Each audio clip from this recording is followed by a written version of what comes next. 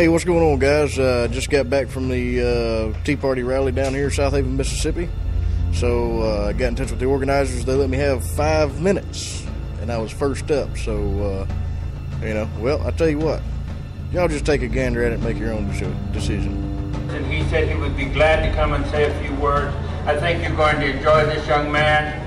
His name is Chris Evans, and he is involved with veterans.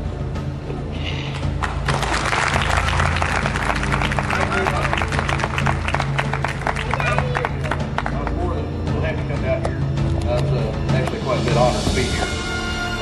First, I want to thank the event organizers for allowing me the privilege of being here in such a great group of red-blooded American patriots. I really want to thank y'all for that.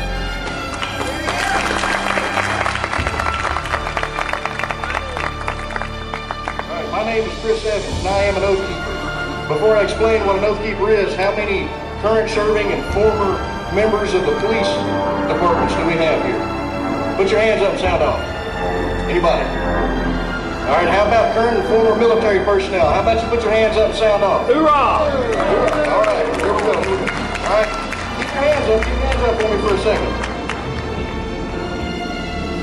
Daddy! If your oath has ever expired, put your hand down. Nobody should have put their hand down because that oath never expires. First off, I want to thank you for your service. And I think I really want to give you guys a hand. Come on, let's give these guys a hand.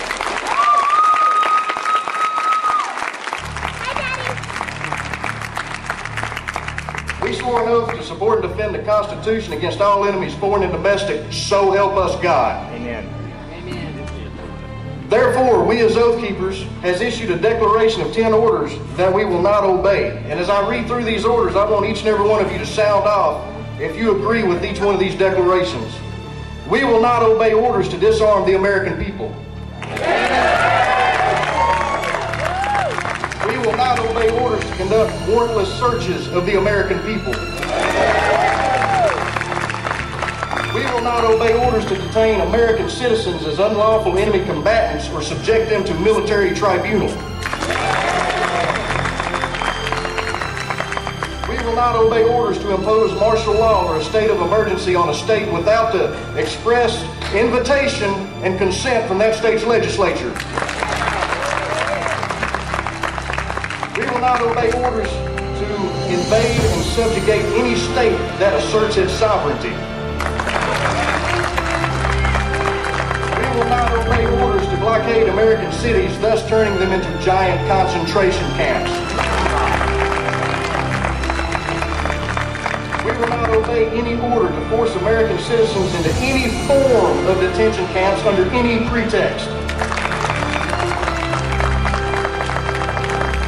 We will not obey orders to assist or support the use of foreign troops on U.S. soil against the American people to keep the peace and maintain control. Hear, hear. We will not obey orders to confiscate the property of the American people, including food and other essential supplies. We will not obey any order which infringe on the right of the people to free speech, to peaceably assemble, to petition their government for progressive grievances. Hear, hear. By following any of these 10 orders, we have become the very domestic enemy of the Constitution we swore to defend it against, so help us God. Hear, hear. I just want to say, my brother and sister oath takers out there, it is our duty in essence not to obey those 10 orders. There's been some concern of Washington politics and state house politics as of late. But the burden of enforcement falls upon military and law enforcement personnel. My brother and sister oath takers, I know the fortitude it takes to look our superiors in the eyes and tell them this order violates our oath of service. It is illegal, and therefore I will not comply. We are here to tell you that you are not alone. Citizens, how many of you will stand up and support our oath takers when they become oath keepers?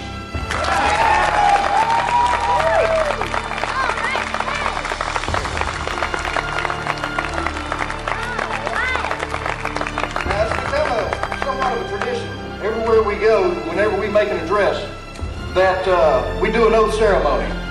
So all of you guys and gals that have officially swore this oath, I ask that you will stand with me now and reaffirm it. And if you have not taken the oath in official capacity and you would just like to show your support and become an honorary oath keeper, please stand, raise your right hand, and repeat after me. Now I'm going to state my name, you substitute yours. I, Chris Evans. I, Jennifer Evans. Do solemnly swear. Do solemnly swear. That I will support and defend the Constitution. That I will support and defend the Constitution. Of the United States of America against all enemies, foreign and domestic. Of the United States of America against all enemies, foreign and domestic. That I will bear true faith and allegiance to the same. That I will bear true faith and allegiance to the same. That I take this obligation freely. That I take this obligation freely. Without any mental reservation or purpose of evasion. Without any mental reservation or purpose of evasion.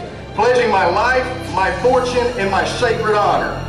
Pledging my life, my fortune, and my sacred honor. So help me God. So help me God. Hurrah! Hurrah!